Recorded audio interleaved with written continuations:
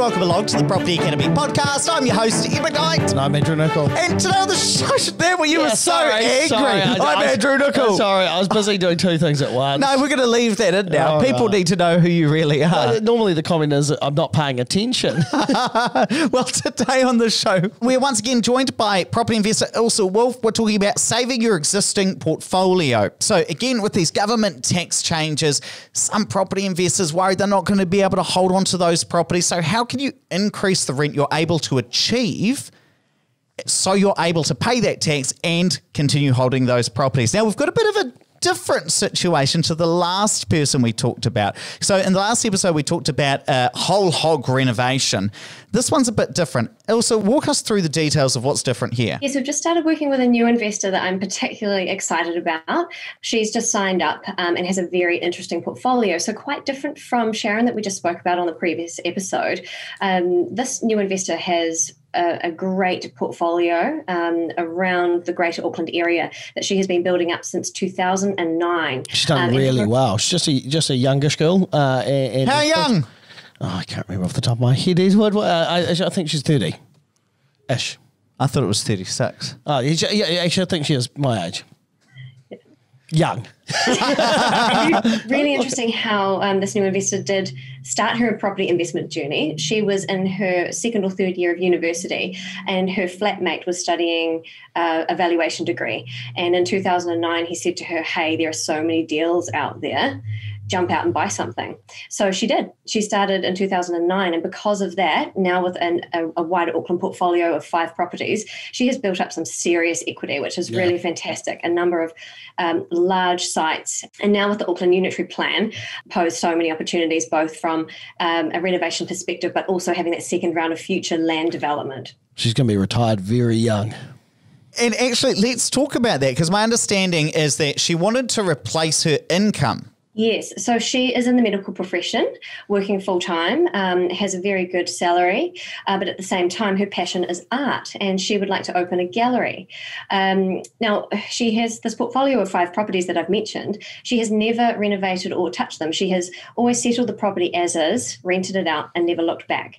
So she has these 5 properties that now, fast forward to 2021, some serious deferred maintenance on a couple of them, and just some in original condition that are massively under-optimized, I would say. And back in the good old days of a few months ago, when you could just buy a property and rent it out, that was just fine. And they would have just ticked along and done their thing.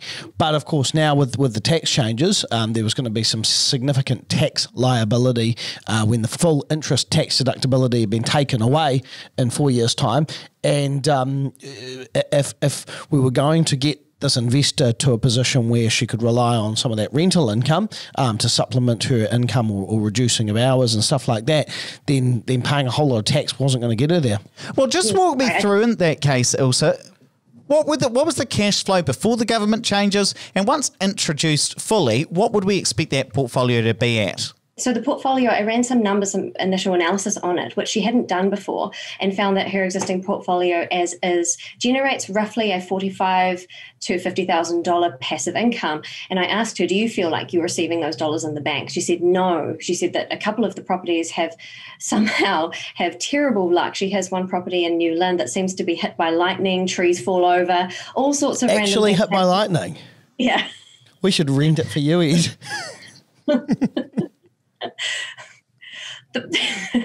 The poor thing, every odd month she seems to have a maintenance bill on this particular property. So she said no, even though it looks on paper that she's making $50,000, let alone the government tax changes that she's now going to be hit by in the next 4 years, she does not feel that she's actually taking that income. And, that's a direct result of not upgrading the properties she's had for such time. There's a lot of ongoing maintenance, and it's time that we actually do upgrade some of these places. So walk me through then in that case. What was we've talked about the cash flow. We thought it was kind of 55K.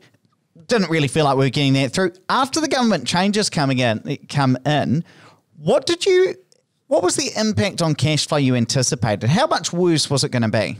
Because these properties were purchased over the last 11 years, the most recent being last month within the new tax regulation, once we ran the numbers, we found that profit of $45,000 to $50,000 actually dropped to $30,000 per annum once those tax changes take full effect. So about 15, 20K less. That's probably what we'd expect, given that some of those properties that she bought early on would have quite low mortgages compared to that rent. But then if you're kind of not feeling like you're getting that 50K in the bank because of that money that was going out for maintenance, and all of a sudden you've got 20K going out to tax, that 30 quickly becomes zero or negative really quickly. 100%. And the big revelation off the back of the numbers was that she had no idea, because of that, how close she could be by putting some of the strategies in place. She didn't realise how quickly she would be able to replace her salary with passive income. So what is really great within her portfolio, she has 5 Auckland properties. 3 of them are standalone houses, and we'll go into some further analysis around the Auckland Unitary Plan as to what future developable opportunities there are within those. But the other 2, one is a really large 5-bedroom, 2-bathroom property in Manukau, and the other one is a home and income in New Lynn. So really big opportunities there. Now, let me ask you then, in that case, Ilse, what was your process for figuring out what you could improve to get that cash flow up? Yeah, so knowing that her number one priority is to replace her nursing income in order to be able to go with her own personal passion, what we did was look through the entire portfolio, assess her current rents compared to what those potential market rents should be in their existing condition. Then we looked at all of the floor plans to work out, okay, as we work through the cash flow hacking principles with those 6 principles, what sizable uplift could be redeemed from each of those properties. And then we ranked them. So from number 1 to 5, from largest uplift opportunity through the cash flow hacking system down to number 5. And then as money would allow, she would roll through each of those 5 projects. And what we've found is that for numbers 1 and 2, the number 1 property that she has is a home and income in New Lynn that would massively benefit from using all 6 principles from the cash flow hacking system. And then number 2 was this large property in Manukau where demand for rental properties is extremely high, and this would suit a really large family who would be looking for a 6-bedroom, 2-bathroom property. For her 5 properties, once we ran the numbers, by only assessing the actual the full renovations for the top number 1 and 2, and assuming before we actually visit the other 3, purely by increasing up to market rent on those other 3, and then running through the renovation program we have for 1 and 2, her cash flow position would double. So we were going to generate an additional $55,000 passive income for her, which would take that income over the next 3 to 4 years up to almost $100,000 passive. And even when those tax changes take full effect in the 4 or 5 years' time, that drops down to roughly $70K. Wow. Yeah, and that $70K is a post-tax income, which is actually more than his post-tax salary. So we're already awesome. There. And sorry, you might have said this, what was the cost of completing the first 1 and 2 projects? So the first renovation project, which would be for the home and income in New Lynn, there are 2 options that we're running through. So as a second step, what we want to do is have her review the numbers with you, Andrew, right. So that she can work out whether she will go with a lighter version of the cash flow hacking system, simply add that additional bedroom to get the cash flow up significantly, roll on to the next one, or is there a way that she should dip into some of her revolving cash flow, see what we can do to help her with extra lending, do the full renovation so that she can add even more, and ideally that would roll her into the next one. So let me ask you this also, what was the cash flow like after you'd done this? So we knew the properties were all up as a portfolio, were up roughly 50, they were going to be up 30 once the government tax changes came in.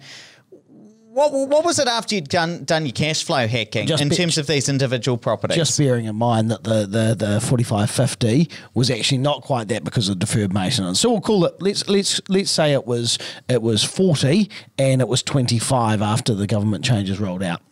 On the New Lynn home and income, which we were going to tackle first, what we've projected is that if we go with the lighter version of the renovation, because the investor will be in this in this option, be funding it from some revolving credit plus her own cash flow, the rents would increase on the main home from $475 to $600 per week. So that would be purely by adding the extra fourth bedroom to the main house and some minor cosmetic changes, but the minor dwelling would remain the same at $400 per week. So we'd be looking at an uplift from $875 total to around $1,000. That's what we'd project. However, if through the review with Andrew we find that we can get her some extra lending to facilitate the full renovation on this property, there will be an even further uplift. So on the main house, I would expect to see around a $700 per week with the 4-bedroom conversion, wow, and then $450 with the minor dwelling with some improvements there. So we'd be looking at $1,150 per week compared to the $875 she currently receives. It kind of makes me think also that many investors out there who have acquired properties that are just normal properties that are out there on the market probably have some amount of this that needs to be done. Increasing that rent back to market levels, some amount of improving the property, either cosmetically or adding that extra bedroom in order to increase the cash flow. It seems like there are so many opportunities for that. That's right. I think the majority of investors who I've worked with don't have the light bulb moment until we go through that active review process to actually see the numbers of what potentially can be those after renovation numbers. And they don't realize how much money and how much income they are literally leaving on the table right now. For one reason or another, they make do with how things go around and don't question how much more they could be optimizing each property they have. And I think actually that's because investors, despite what you read in the paper, aren't that greedy. They're just looking to kind of, break even, make some capital growth in the future or cover their costs, make a little bit of money. They're not really thinking about the squeezing every last dollar out of a tenant. But when significant changes come in or interest rates go up and those kind of things, you really need to have done it in advance so that you're not, fighting the market at the time because, you might have a tenancy locked in at that stage when rates go up. And one thing I'd just pull you up on as well, Andrew, is it's not necessarily about squeezing every last dollar out of the tenant, but squeezing every last dollar out of the property, making that property so valuable that the tenants are willing to pay for it, or you're appealing to a different type of tenant who needs those more bedrooms or that larger number of bedrooms. Now, let's just, before we wrap up, Ilse, walk us through the second property as well. Was it a similar story or a bit different? The Randwick Park property in Manukau is similar in terms of numbers. However, it's a single large standalone property, a very large dwelling that's 5-bedroom, 2-bathroom. I think with some extra due diligence, we may find out whether we could separate the underfloor into a legal secondary dwelling. But in lieu of that, if we're working with the exact house as it stands right now, we can increase that capacity of that house from a 5-bedroom, 2-bathroom to a 6-bedroom, 2-bathroom. And we have that opportunity now because the current tenants have given notice. And so this is one of those rare opportunities that Andrew just mentioned, that it's a catalyst for this investor to review what's going on there. It just makes me so happy, Ilse, because the thing is that tenants basically have to take properties as they are, right? A tenant's not going to pull out paint, do it up, make it look nicer. And the fact that investors are out there doing this, improving the rental stock, adding extra bedrooms so that larger families have options, and we know that we've got more and more of that happening, particularly in Auckland, it's just such a wonderfully socially beneficial thing to do.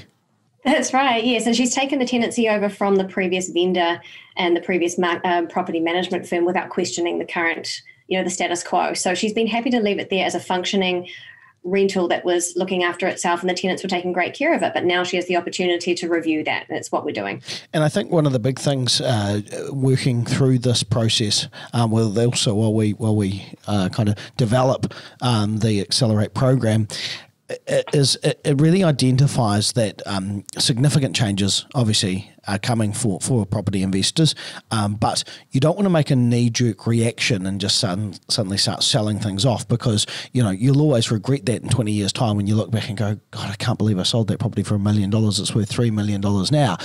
So if you can find a way to just hold on to your stock, then that's a great result. Obviously, you don't want to be holding on to a lemon, but if you can turn a lemon into lemonade, then Oh, that's so terrible. That's so terrible. But there are make the most of it. there are legitimate reasons why you might sell a property, though. You know, if it allows you to purchase many more properties and you want to go down that passive strategy, but certainly taking the knee-jerk reaction of selling straight away without considering your options is certainly not something that would usually recommend to people jump in the deep end and just go ahead with. Fantastic. Let's wrap it up there, but please don't forget to rate, review, and subscribe to the podcast. Really does help us get the message out to more people.